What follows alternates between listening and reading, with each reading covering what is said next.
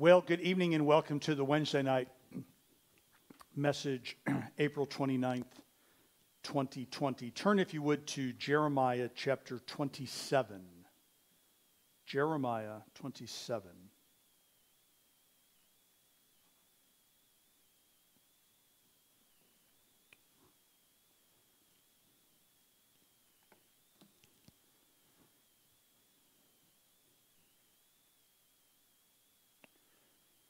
I'm going to read verses 1 through 3, and then we'll pray and we'll dive into this passage this evening. Jeremiah 27, verse number 1.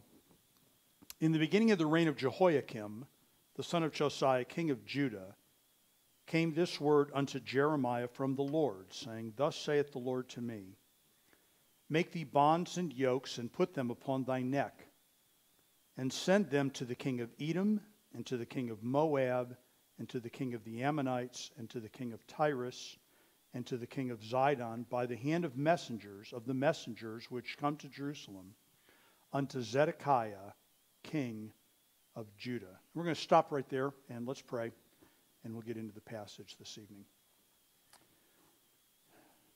Father, thank you for your word, and thank you for the life of Jeremiah, and I pray, Lord, that you would give to us grace to see clearly, that you would open our eyes, that we might behold the wondrous things that are written in your law, that we might know them and love them and submit ourselves to them, and that you would be the great governor of our lives. And I pray this for us in Jesus' name. Amen. Well, I begin once again with an apology to those of you who are reading through or intending to read through Dale Ralph Davis's True Words for Tough Times. I had said that I was going to follow along through his 5 chapters, and I have kind of, sort of. But in his book, he deals with, his lecture is Jeremiah 27, 28, and 29 together. And I just felt like Jeremiah 27 was something we should pause to look at a little more in depth. It exposes us, my proposition in the outline will be, it exposes us to the 3 fundamental truths that really govern human existence. And I want to make sure that I deal with them as thoroughly as possible. Last week we made mention of Jehoiakim. Jehoiakim was one of the sons of Josiah, who went on to become the king of Judah. He was placed as that king by Pharaoh, a man known historically as Pharaoh Necho. And he lived to see the Babylonians attack his country. His 11-year reign is characterized by God as evil in his sight. He was appointed about 609 BC. He was about 25 years of age.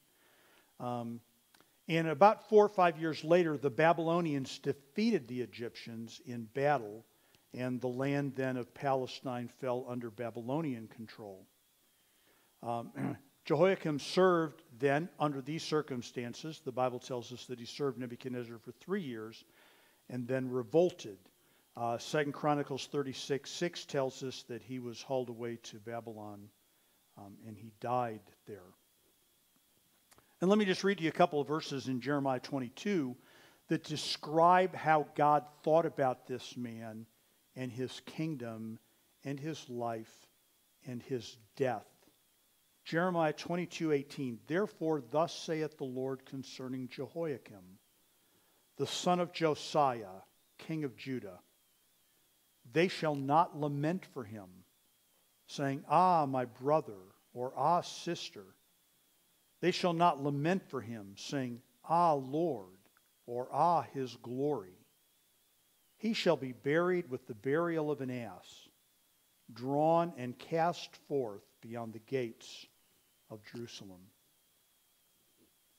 So, not a pretty picture of not a nice man. But to this man, comes Jeremiah wearing a yoke. And historically, what's going on the one hand, Nebuchadnezzar has to deal with his own issues of his own kingdom and internal conflicts and attacks from other people. And what's going on immediately in our context are people who are trying to address the threat of the mighty Babylonian army. And so we're having a summit, a conference of regional kings to discuss what to do about the Babylonians. To that meeting, Jeremiah is being sent in verse number 1 and verse number 2. And Jeremiah is being given this assignment. He is to make a variety of yokes. A number, not a variety, but a number of yokes. Like you would put on a team of oxen or a team of cows to plow the field. And he was to put one on himself with all of the accoutrements that went to it, the straps and all the harnesses and everything. And he was to make one for the king of Edom and the king of Moab and the king of Ammon and the king of Tyre and the king of Zidon. And that's where we are in verses 1 through 3 of Jeremiah 27. So we're having this political summit. You can kind of see it, folks. We see these kinds of things on the news at all time. World leaders meet together, and their reporters and the journalists are there, and pictures are being taken, and ceremony and pomp, and meetings are being held. And to them Jeremiah shows up, and he has sent each one of these kings a yoke for them to wear. That brings us then to this kind of conflict that is going to unfold in the rest of the chapter between God and humanity. The first fundamental issue then to which we're exposed, I would suggest to you, we see in verses 4 and 5, and that is the ownership of the earth. The ownership of the earth. Verse number 4, these kings get these yokes, and they are to be accompanied by this message. Command them to say unto their masters, Thus saith the Lord of hosts, the God of Israel, Thus shall ye say unto your masters, I have made the earth, the man and the beast that are upon the ground, by my great power and by my outstretched arm, and have given it unto whom it seemed meet unto me. The first fundamental issue is the ownership of the earth. And as you look at verse number 4, folks, it is just oozing authority. Authority squishes out of every word almost. Give a command, a word of authority, to your masters. That is the word Adon, Adonai, the strong ones. Thus saith the Lord, Jehovah, the one who exists all by himself, the one who has self-existence. He is not just Jehovah, he is the Lord of hosts, or of multitudes, or of armies. He is the God of Israel. He is the very large God of a very small country. And they are to say to their masters, to their strong ones. So there is all of this authority everywhere, but the supreme authority is the authority of Jehovah. Verse number 5, I have made the earth, the man, the beast that are upon the ground by my great power and by my outstretched arm. Folks, every atom to every star is the result of the work of Jehovah God. Of Jesus Christ it is said in John 1:3, all things were made by him, and without him was not anything made that was made. So anytime there is a question about science, about evolution, about theology, about the age of the earth, always we need to keep in mind this issue. Are we teaching or suggesting or embracing a position that will lead us to deny God's claim of absolute ownership on the earth? This week, perhaps the day that I'm recording this, which is Sunday the 26th, is Earth Day. And we live in a world of climate change. And all of these things are argued to be tools of science, but the ultimate end of each of them is that the earth has either its own existence or falls under the authority supremely of men. The Bible position is that the earth is the Lord's. And God vests virtually every claim that he makes upon us in the fact of that he has created us, that we are, in fact, his. His by creation. His by salvation. And so we are exposed to this fundamental issue, ownership of the earth. God says it is his. He made the people in it. He made the animals in it. He made it for his purposes. And that leads us then to the second fundamental issue to which we are exposed, and that is his sovereignty. And his sovereignty is really developed then through the remainder of the chapter. And let's just kind of work through it piece by piece if we could.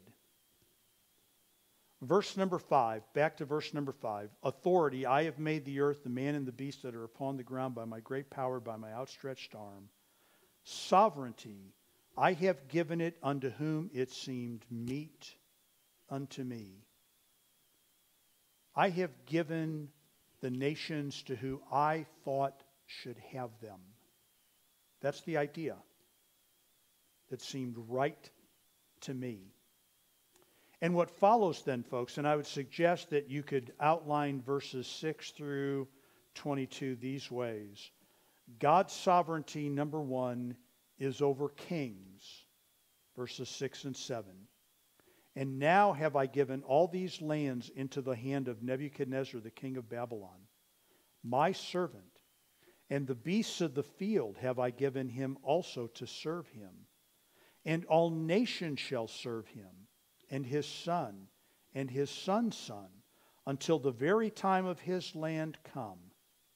And then many nations and great kings shall serve themselves of him.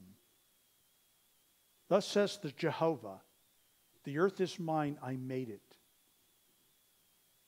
I've given it to whom I want, and right now I want to give it to Nebuchadnezzar, and all of you will serve him.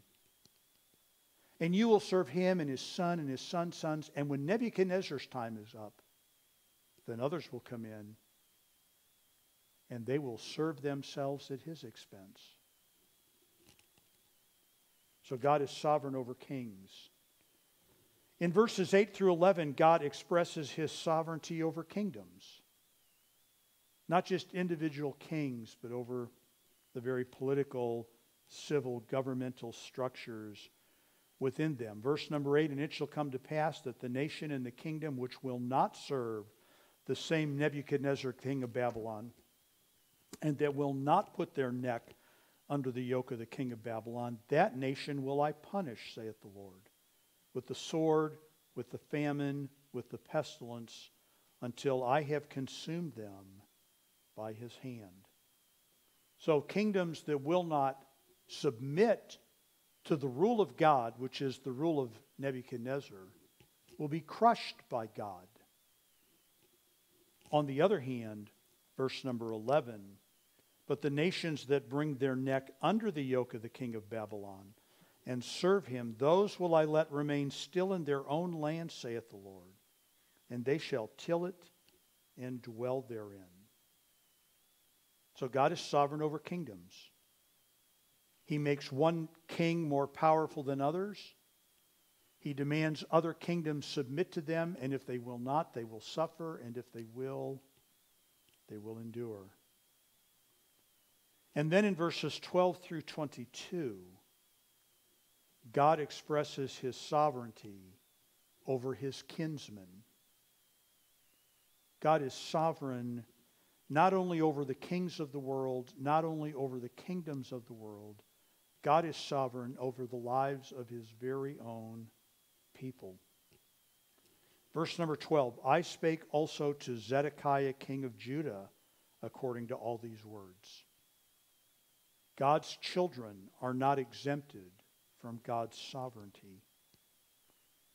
Bring your necks under the yoke of the king of Babylon and serve him and his people and live. Why will ye die? Thou and thy people by the sword, by the famine, and by the pestilence, as the Lord has spoken against the nation that will not serve the king of Babylon. God is sovereign over his own children. Verse number 19, jump down to verse number 19. For thus saith the Lord of hosts, concerning the pillars, concerning the sea, concerning the bases, concerning the residue of the vessels that remain in the city. And if you go back, 1 Kings and chapter 8, 7 and 8, and read about the construction of the temple, you can read about all of those items. Verse number 20, which Nebuchadnezzar king of Babylon took not, when he carried away captive Jeconiah the son of Jehoiakim king of Judah from Jerusalem to Babylon, and all the nobles of Judah and Jerusalem. Yea, thus saith the Lord God of hosts, the God of Israel, concerning the vessels that remain in the house of the Lord, and in the house of the king of Judah and of Jerusalem. They shall be carried to Babylon, and there shall they be until the day that I visit them, saith the Lord. Then will I bring them up and restore them to this place. So God is sovereign.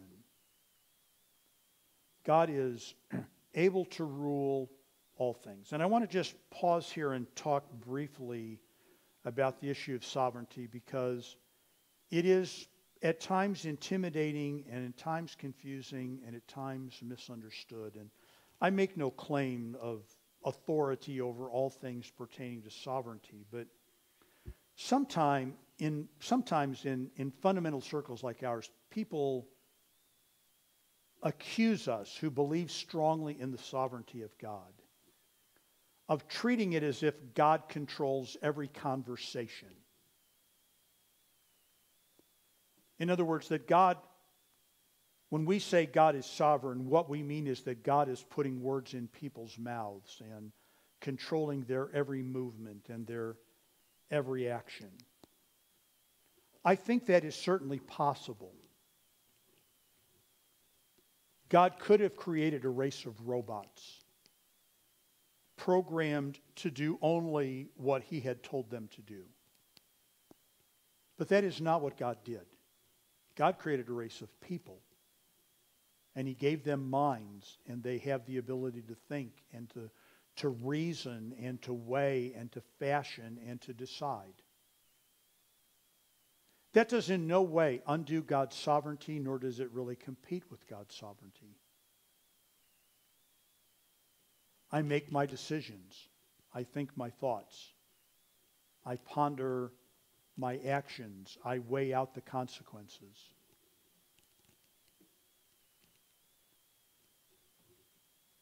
Biblically, sovereignty is like this. Let's just take a couple of examples from right here in the passage, and let me give you a couple of other references to get a better idea of how sovereignty works. Here's God's sovereignty at work. Now, verse number 6, I have given all these lands into the land of Nebuchadnezzar, the king of Babylon, and my servant and the beasts of the field. I have given him also to serve him. And all nations shall serve him, and his son's son, until the time of his land come. Then many nations and great kings shall serve themselves of him. So there's sovereignty. God puts Nebuchadnezzar and his descendants in charge. In verse number 8, you have another dimension of it. The nation which will not serve the same Nebuchadnezzar, God will wield his sovereignty to punish. Verse number 12, or verse number 11, the nation that will submit to his sovereignty, that nation will survive. So you have, folks, side by side, the sovereign will of God and the activity of men. And one is not encroached by the other. This is the way biblical sovereignty works. It works like this. Let me just read to you 2 Samuel 17:14. And Absalom and all the men of Israel said, the counsel of Hushai the Archite is better than the counsel of Ahithophel. You recall this is back at the revolt of Absalom, and there was a discussion whether they should go right away after David with a few men and chase him down, or whether they should wait and gather a large army. And there was a big internal debate about what the best way would be. And the people said the counsel of Hushai the Archite is better than the counsel of Ahithophel, because the Lord had appointed to defeat the good counsel of Ahithophel, to the intent that the Lord might bring evil upon Absalom. So the men were talking, they were planning, they were discussing, they were exercising their own human reasoning, and yet God was accomplishing his sovereign purposes in that. 1 Samuel chapter 2, verse 25, with reference to the sons of Eli. Eli is pleading with his boys to behave themselves. And he says, if one man sin against another, the judge shall judge him. But if a man sin against the Lord, who shall entreat for him? And then we are told, notwithstanding they hearkened not unto the voice of their father, because the Lord would slay them. So certainly God is sovereign over our hearts, and God uses our hearts. Solomon said, the heart of the king is as the rivers of water. The Lord turns them wherever he wishes. So we are exposed to the fundamental issue of God's authority over the earth and God's sovereignty over men. And that brings us then in this chapter to what I think is the third fundamental issue of human existence, and that is human responsibility. What is a man to do? What are men to do in light of the fact that God rules the world and he rules it absolutely?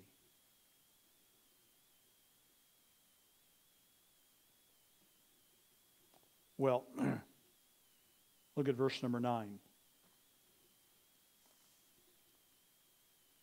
In brief, what men are supposed to do is what God tells them to do, even if they don't like to do it. This is my responsibility before the Lord, is to do what he tells me to do, even if I don't like to do it.